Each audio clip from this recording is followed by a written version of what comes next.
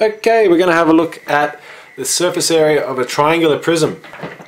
Now, a prism is a 3D solid with a congruent cross-section.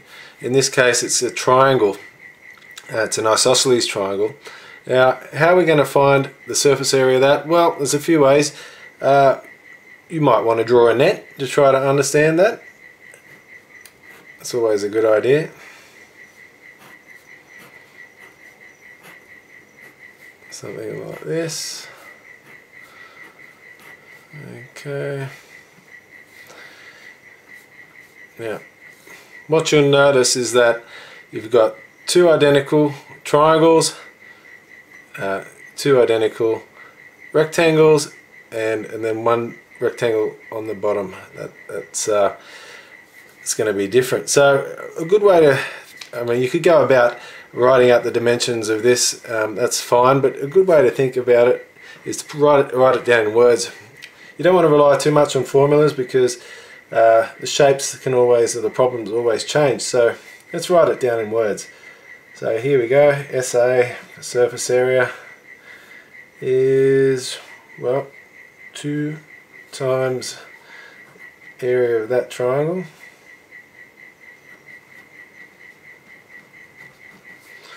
plus, well, we'll call it the rectangles on the side.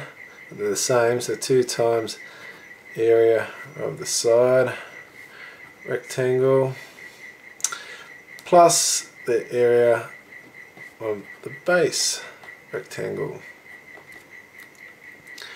Now, the rectangles are pretty easy, but this triangle, let's have a look at it. We'll start there. So we could label this 1, 2.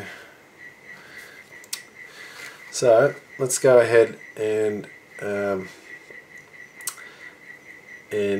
well, break it up, because any triangle can be broken up into right angle triangles, and right angle triangles are the ones we like because they're we can solve those. Now, well, if that bisects that, then we know that must be 5, and that's 13. We'll call that h for height. Now, haha, you say? Pythagoras, yes, and you would be right.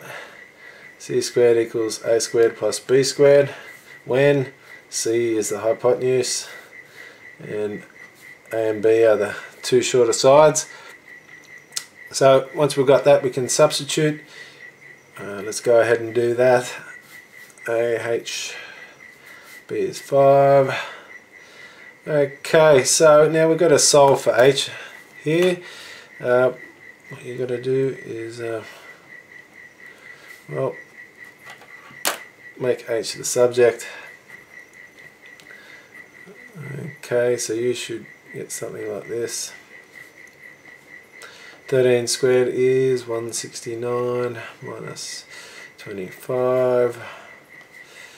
Okay, and as you work down, we find here that's 144. Now we haven't finished.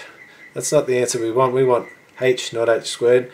So we would square root both sides and get our answer as 12, which is good. So let's go back and redraw our triangle that we're working on. If this here is 12, okay, the height's 12, well, now we can use this area of a triangle formula. So area triangle equals half times base times perpendicular height. Now we can put that in there, half times 10 times 12, and we get 560. Okay, 60 units. Now this is going to be square units, isn't it? The units squared. Okay. Right, so let's the hard part's done here basically. We just have to put it all together after we find these rectangles. So number 2, let's work on the area of the side rectangles. And that's length times breadth, and well, so it's 13. length is 20 times 13. That's 260 units squared. Units squared. We're talking about area. Okay, so we're nearly there.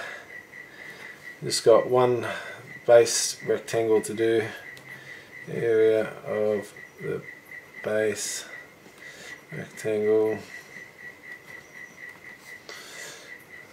length times breadth is, so the length is the same, but the breadth now is well, it's 10. Okay, remembering. Okay, 20 by 10. Okay, so what do we get? 200 units squared. Now all that's left to do is to put it all together. Now remember, we had this formula in words. We're just going to plug each of these. This was number 1, and this was parts 2, and this was 3. So let's put all that together. Surface area is, well, here we are, 2 lots of 60 plus, well, 2 rectangles, 2 lots of 260 plus a 200. So that's 120 plus 520 plus 200, 720, it's 840.